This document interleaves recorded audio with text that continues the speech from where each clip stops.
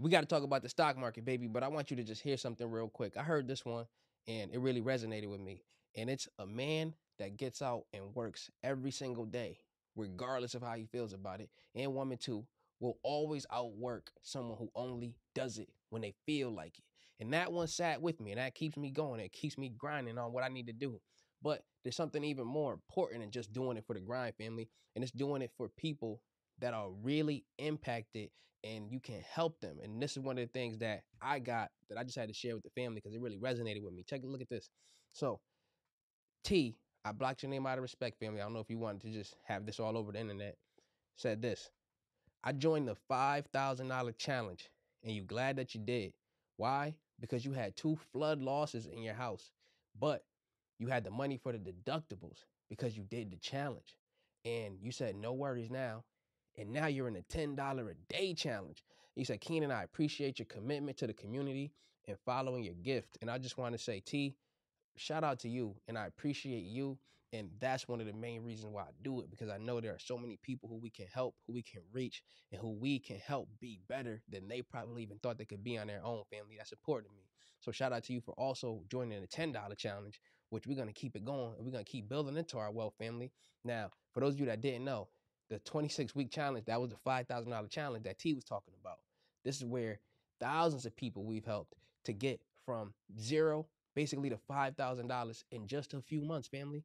Then, like they said, we going on to the $10 challenge, and we midway through that, and $10, $10, $10, $10. We just building our wealth up basically every single day with our accountability group, family. And the next challenge, I'm gonna let you just see behind the curtain. This is gonna be the passive income challenge. And this is where we're gonna start building out a new portfolio where we're going to build it so that we are getting paid for the rest of our lives. During a recession, what do we need, family? We need cash flow. So we look into the passive income challenge. Now, this episode is brought to you by the Moomoo Investing app. Use the link pinned to the top comment. They're going to offer you 10 free dollars, right? Just sign up. You get $10. You deposit some money on there, and then you're going to get up to 15 free stocks. Now, we're going to use Moomoo for what? Oh, yeah, that passive income challenge. We're going to start a new portfolio, and this is going to be our passive income portfolio, family. So if you want to be up on that and a part of that, then download Moomoo so that when we start it after the $10 challenge, you will be ready to go on day one. So the link is pinned to the top comment, and I'll see you over there on Moomoo. Let's get that done. Let's square that away so then we can start that next challenge and then knock it out the park too, family, and keep building together. This is what this is all about. Wow. Other people are so focused on the drama. They so focused on, you know, all of these different things in the media, the politics, everything going on with cancel culture and all of the mess, what the Kardashians are up to, keeping up with them, right? Instead of all of that, we got to focus on challenging each other to be better. And that's what we're going to do. We're going to work on building ourselves up, stacking cash. We've been stacking cash this whole recession.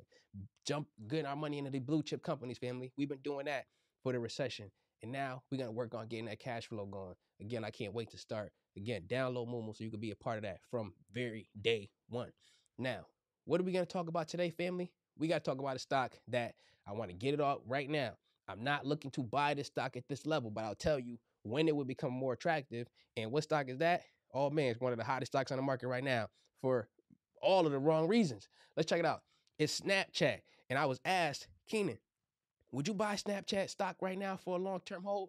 You are the CEO of your own portfolio, so you got to be the judge of that. But I'm here to give you the facts so you know what time it is, baby. Check it out. Snapchat is currently $7.68. It's down 28%. Family, to put that into perspective, the stock market is expected to grow basically 10% a year, basically forever. So understand this, and it's been doing that for the last 100 years. However, some years you had it down. For example, the overall stock market is down over 20% this year. But you know what? That's this year. This is in one day that this is down 28%. So it's down 25% in the past week, and it's down 86% in the last year. So Snapchat is getting smoked, family. But like Warren Buffett always says, he says when there's fear, that's when you need to look and say, is there an opportunity here? Now, I do see an opportunity, but it may not be the same one that you're seeing right now. So then I'm going to give you my perspective on it. I see an opportunity to make money on the volatility. not to hold it long term yet because Snapchat was profitable and they have since fallen out of that profitability. And in a recession, when the market is coming down on the year, guess what? There's a flight to safety where the institutions, the retail investors, they all try to get into high yield savings accounts. They try to get into bonds. They try to get into safer investments than things that would normally run up during a bull market. So, since we know that, we say, okay, the fear is there on Snapchat. It's down 86% on a year. What do we do? How do we make some money here? First of all, let's get to the facts. So look at this. I just told you, and you know I'm always coming with the receipts. Snapchat used to be profitable. Look at this. They earned 15 cents a share, almost 20 cents a share. Up, they dropped below this green line here, which is our line of profitability. And now they lost 1 cent per share. Not crazy, but they're not profitable. And it's a recession. So then this is not a good look. But let's keep it going. And remember, I said that I'm looking to potentially make money on the volatility, and I get to the price that I'm looking at that I'll be willing to play it as more of a longer hold if it hit this target. But let's keep going first. Now, the PE ratio, like I always tell you, it's not even there. Why is it not there? This is the price to earnings ratio, aka how much do you have to give them for them to bring you a dollar? Well, they're never going to bring you a dollar if they're not profitable. So you don't see a PE ratio there, right? I hope that that one rung a bell and made some sense to you because I've been trying to drill the fundamentals of companies and have you look at them fundamentally, like how is this company doing? So you can understand it better. Always trying to drop a gem on you. This is a $12 billion company at this point in time, but they're not making any money currently, right? They're feeling the heat. They're feeling the pressure. It's too hot in the kitchen for them, man. Now, this is what's going on too. And excuse me, my allergies is killing me right now. So they said Snapchat, basically Twitter triggered 35 billion rout in social media stocks. So what is going on here? Social media stocks across the board has just been flopping like a rock, right? And they're saying that all in all, the group lost 35 billion, but Snapchat was a huge hit as well as a part of it. But check this out. You know how you hear those things where they tell you, oh man, if you invested $10,000 or $1,000 back in the day, in the Apple, it would have been this price, right? Benzinga kind of flipped that on his head. If you invested back then, what would it be now? And take a look at this. If you've invested $1,000 in Snapchat a year ago, how much would you have now? I'm going to take a quick second, right? I want you to go to the comments. Take a guess. Don't cheat. Don't cheat. If you invested $1,000, just a quick guess off the top of your head, don't do no calculations. How much would you have now? In the comments, I want you to go and tell me what you think. And I give you a little, I'm gonna give you a second. 5, 4, 3, 2. Don't cheat. 1. If you invested $1,000 in the Snapchat a year ago, here's how much you would have today. $98, just about, because at the low, it got down 90%. So you would have had about $98. Now, if you got that right, family, let me know. But let's keep it going, family, because that's crazy. Usually, like I tell you before, you think to yourself, oh, if you've invested back then, remember, people who bought in on a high, they might think, oh yeah, I got it at a good time. I'm just gonna hold it, hold it, hold it, hold it. Sometimes you don't want to hold some of these stocks when they run up like this, and then the PE ratios get crazy. The valuation of the company, like this company is worth how much and how much money are they bringing in, is getting crazy. You got to think to yourself. Like I was thinking about a company that I've been talking about here, there, whatever, right? Let's use Snapchat as an example. And we try to get into these kind of things and we trade them. Like I always tell you, right? You can't handle the heat of these hot stocks to stay out of the kitchen. Hot stocks run up and then they come back down. And we looking to ride the wave, right? But then you know where I came up with the phrase, be right back here crying to me, and I'm not having that.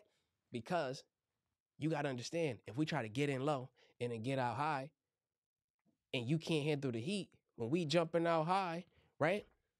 You didn't have the plan to swing trade like we did. So you got to understand when it's time to swing trade. Like, for example, these short squeeze kind of plays, all of the retail investors, even institutions, play them for a swing trade, for example, like one of them that's running up right now, Mullen Automotive, right? That's been running, but they run and then they come down. These are mostly swing trades. You get in low, you get out high.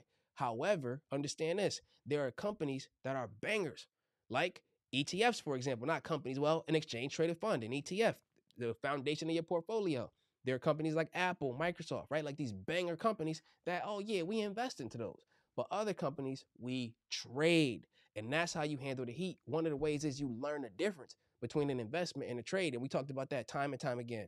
Snapchat, I'm seeing it as a trade. It could graduate into a long-term hold, but as it stands, when it's not profitable, I see it as a trade at this point. That's not the only reason, but here goes a few other reasons. So it says this: Snapchat reports the slowest ever quarterly growth. However, it did add new users. So the slowest ever quarterly growth, hold up, that's not good. Hold up. No, that's not good, family. That's not good. That's goofy. So what we want to think is, okay, now that we know that their quarterly growth is really, really, really not there, it's looking like a trade. It's looking like a trade. It's as simple as that. So let's get to some of the facts and let's get back to them. So check this out. Banks, I seen this post floating around. Shout out to the family for sending it my way. And they said, look at the difference in the fundamental valuation that Morgan Stanley, large financial institution, gave to Snap. And you might not be able to see it. I hope it's big enough on your end. I'll double check when I'm done with the video. They priced it at $80. That was their target. And then now they updated it and they priced it just, what was this, yesterday at $7. So they're saying that it used to be worth 80, but now they're saying it's worth 7. This is their price target for it. So what do we do with this information? We know that Snap may have deeper to go in laying off workers, and they got a $7 price target. So this tells us that we need to try to catch it low, and I consider low to be $4.99. I want you to do your own research, but I consider low to be about $4.99. Now, you're saying, okay, they said, Keenan, it's worth $7. It's $7.68 right now. Could it run up? Of course it could run up, right? It's already oversold. So that means it can turn around and run up. But why wouldn't I buy it right now?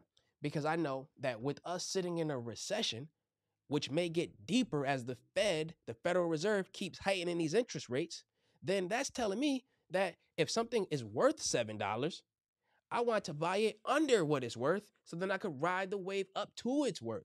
I don't want to necessarily get in where it's worth and then we're in a recession and then it loses value with me in it, right? So then that's why I'd be looking for it on the lows. So, family, I appreciate y'all. I love y'all. If you want to be up on the next challenge, which is going to be the passive income challenge, again, download the Moomoo app. This is where we're going to start a new portfolio and then just use this one so that we could build our long-term passive income, family. That's going to be the next challenge. Right now, we're on a $10 challenge. I want you to get in and be ready to go. Join the Discord. The link is pinned to the top comment so I can share everything with you. I got your back. I love y'all. And again, like I always say, if you can't handle the heat of these hot stocks, then stay out of the kitchen, baby, and consider staying sexy. Hey, I love y'all. I'll see you in the next one. Take care.